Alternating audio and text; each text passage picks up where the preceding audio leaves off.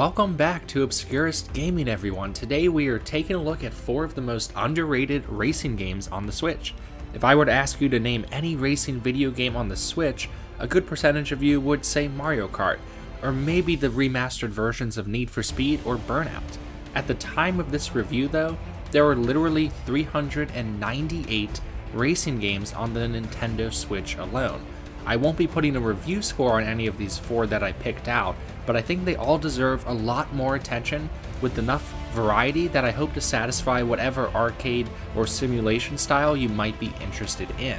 As always, timestamps for each game are below, and let's get started.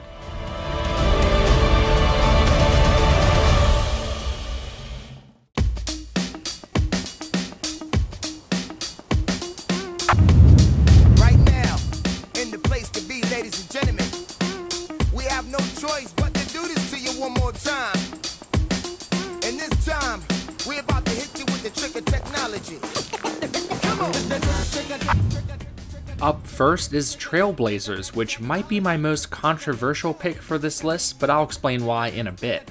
Conceptually, Trailblazers is the most unique racing game I have played since being a Switch owner, and I find myself going back to it even several years after its release, but based on the game's initial reception, I can't imagine too many people actually do the same.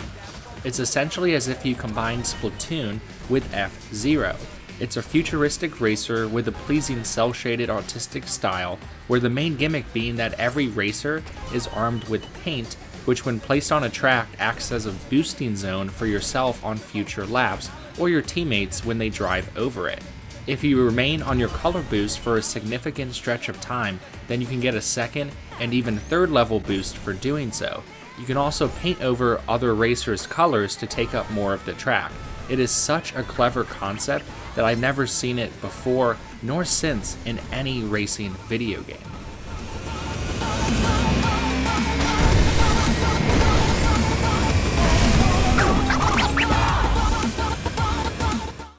The game offers a vast variety of modes as well, albeit with some that are a little better than others. There's a full story mode with a few dozen chapters, even if it's a bit repetitive, a cup mode, which is a more traditional Grand Prix style experience, and a custom race where you can compete in time trials, partner battles, free-for-all races, team races, and a special mode called Gate Chase.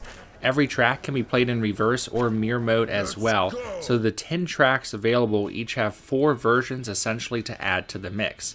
At the end of every race, you and your teammates will add up the amount of points you earned, and a winning team is determined.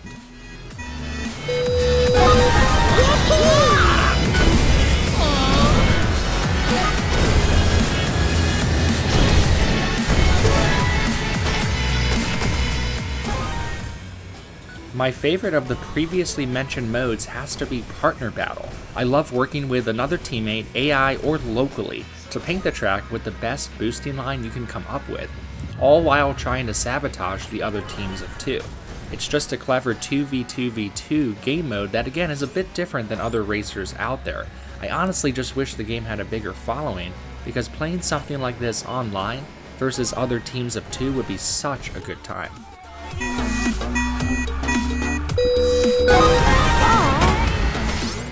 The reason why I said the game might be controversial to be on this list is because the actual racing feels like it could have used some extra polish.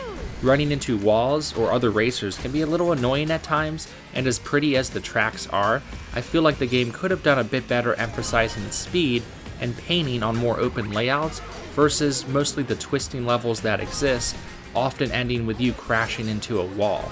There's also no way to drift, and that seems like a big oversight for a game that's really emphasizing speed and cutting corners as best as you possibly can.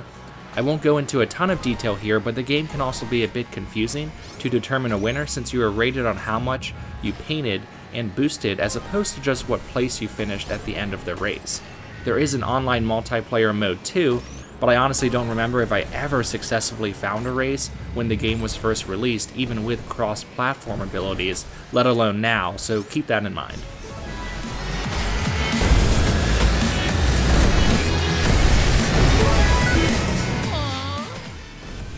My hope is that this concept eventually gets cleaned up in a sequel or someone else creates something similar. Regardless, if you are willing to take on its flaws though, and really learn the mechanics, it's a unique experience that has enough redeeming values to make it one of the more underappreciated racers in the entire Switch lineup, particularly with how unique the concept is.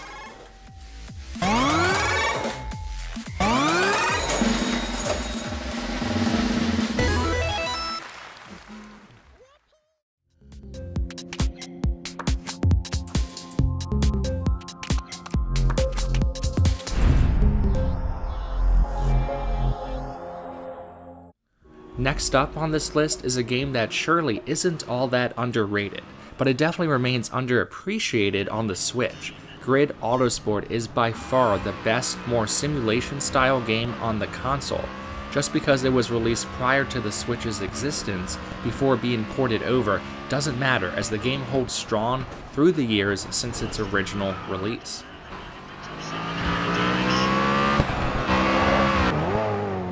The main reason I wanted to highlight this game is that it's the only game in the entire Switch library that I know of that features direct support for the Hotshot Racing Wheel Pro, a real steering wheel that you can buy that actually has analog inputs for pedals, and the developers patched in a selectable control scheme for it. If you don't already know, that's essential for any more serious racing game.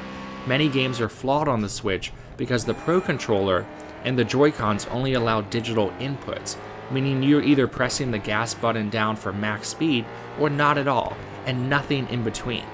This doesn't matter for the vast majority of racing games like Mario Kart, but it does if you want a more authentic feel to your racing experience. I should mention the GameCube controller is an exception to this rule for games that support it, but to include the support for this strange third-party racing wheel originally made for Mario Kart is something else. It really just shows how much care they took making a great port of the original, and objectively speaking, the most polished game on this video. Just be sure to get the deluxe version of the wheel and not the smaller kid-sized one.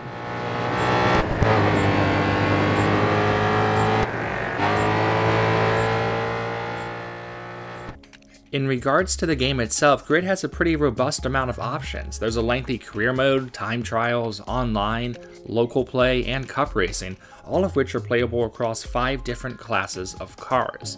I should mention that even with the addition of an online mode, it can be a bit difficult to find a race with anyone else, but not impossible, and I had a little better luck here versus other games on this list.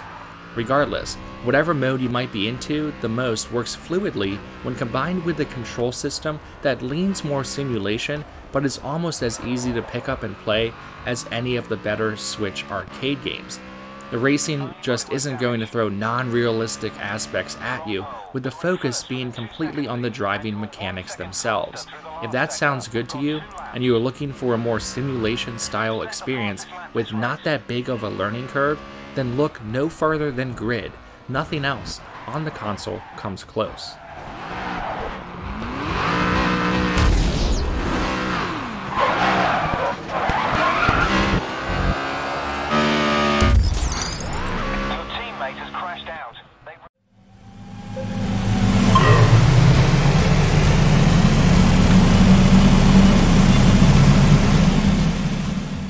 The third game I wanted to highlight is Mantis Burn Racing, a game that I actually imported physically from Japan as it never received a physical release in North America. Because of this lack of distribution in the West, and being released relatively early in the Switch library, I think it became overlooked quickly, getting lost in the eShop abyss. Also, I do plan on doing a closer look at some of the other foreign imports in my collection, so look out for that video in the near future. Mantis Burn Racing is a top-down Micro Machine style isometric racer. You race in full-size off-road style vehicles over about a dozen courses, mostly off-road as well, in pseudo-futuristic environments.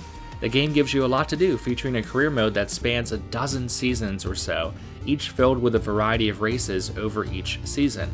As you play, you unlock additional abilities for your vehicles, as well as aesthetic upgrades. It's a nice reward system to keep you focused throughout the entire career mode.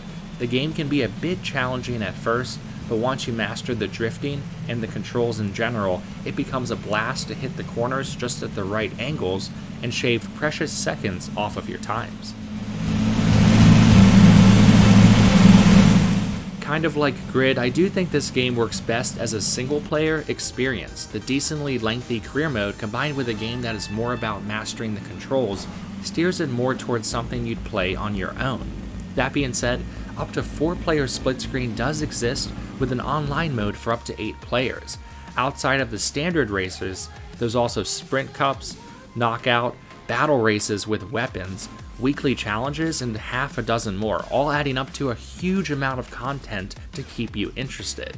While some of these modes are more multiplayer based, the AI does do a good job keeping up, and it's pretty fun regardless of how many people join you in split screen.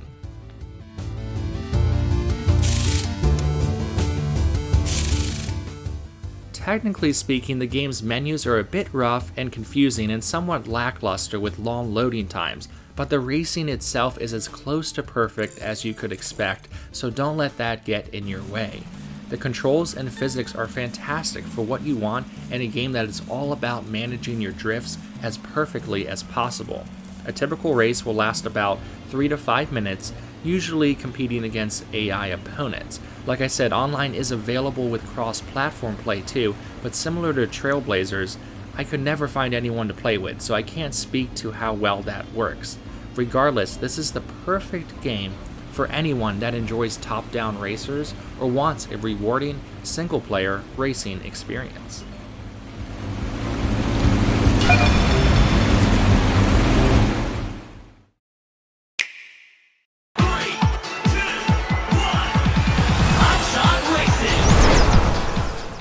In terms of pure arcade fun, Hotshot Racing might be the most fun out of every game on this list. It brings a lot of the same joy as a game like Mario Kart does, and similarly puts a considerable focus on the driving controls. It feels fantastic, with the speed, drifts, and boosting all working in tandem to create a wonderful arcade racing experience. Don't let the generic title fool you, but Hotshot Racing is a great time, so let's see why. Hotshot Racing is heavily inspired graphically by old-school poly games like Virtua Racing, which by the way is also on the Switch, so it has a very appealing look right out the gate. There are 16 courses to choose from, with a mirror mode version as well, all of which fit in line nicely with the old-school aesthetic. There's 4-player local support and up to 8 players online. I had a little more luck finding an online game here versus the other games on this list, but I still wouldn't factor that into your decision. This game is made for local multiplayer, and that's where it shines the most.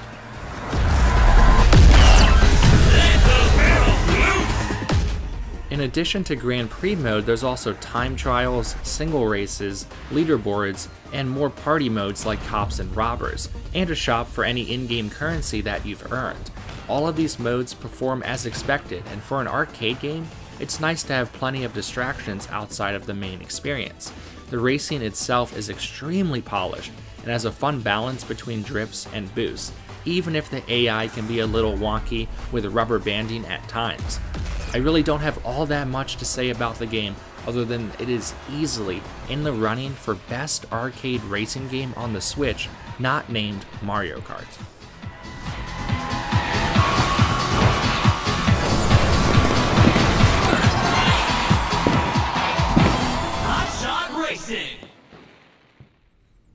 And with that concludes my 4 racing games that I really think remain completely underrated and at least underappreciated for the console for whatever reason. If you are ever looking to expand out from Mario Kart or whatever racing game you may have already, then definitely consider one of these in the future. Happy gaming everyone, and thanks for watching.